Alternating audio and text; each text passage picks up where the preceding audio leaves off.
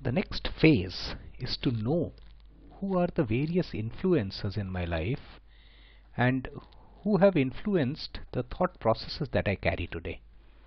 Now, we all know that over time, what we see, what we say, and our views are strongly shaped by the media that we expose ourselves to.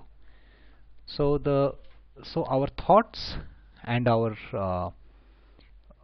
take shape by these medium which we allow to influence us. So it's important for us to understand that if we want to influence, if we want to have our thoughts, therefore we should know which are the various influencers to our thoughts. Most of us over our growing up processes have a lot of role models. Now we can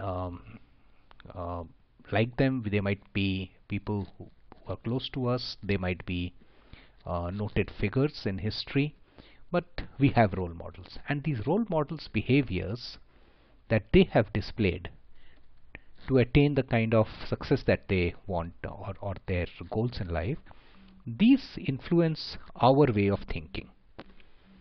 So these role models behavior also influences our thinking process. I, for example, have a role model which is a gentleman called Lee Kuan Yew, the father of the modern Singapore.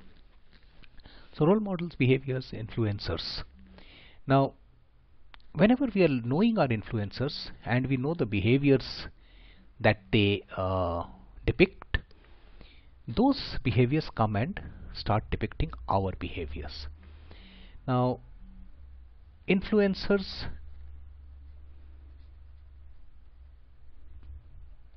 consciously we allow some of them, unconsciously there are some who kind of come into our life, depict how things are done, guide how things should be done. Similarly, there are influencing groups. I want to be seen to be close to a particular group, and therefore these groups, they start influencing our behavior. I want to be seen to be talking positively about something, like, don't like. The groups which I hate, I don't like. The kind of influences I like, the kind of influences I dislike, and the kind of influences I hate. Remember, these are all to be understood because they shape our behaviors in turn. Now, remember, hate is also a very strong behavior. If I hate someone, whatever the individual says, whether it's correct or not so correct, I will tend to dislike it. Yeah? Whatever the individual says, I will tend to doubt it. Whatever that individual says, I will tend to counter it and ensure that that's not successful. So subtly this influencing process gets into our mind, and we have to be conscious of it. So as a part of our growing up, once this influencing has taken some shape, what happens is that we form our beliefs, and these beliefs are then taking the shape of our thought processes, which then help us, which then shape our behaviors, which then dictate our action. This we know. This is that classical, what we call as the iceberg framework that we all talk of. Yeah?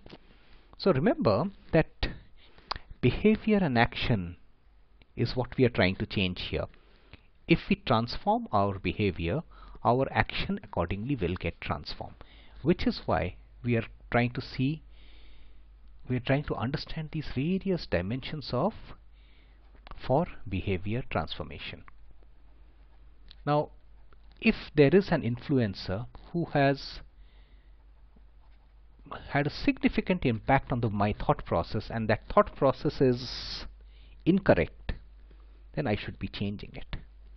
Therefore, it's important to go back to some of your behaviors, as we have done earlier, why has that behavior taken shape? Who is the person who has influenced my thinking in that manner? What was the input that I have taken in? What has been the experience that had made me think like that? These are the various influencers which stop our ability to think objectively.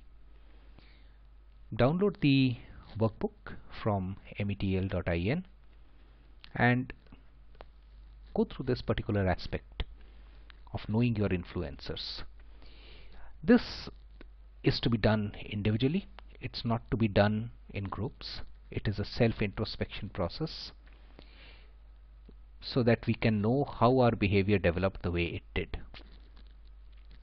Self-introspection, as we know, is difficult and it needs time. Now, for that, it's not that you have to set some time apart and sit for this.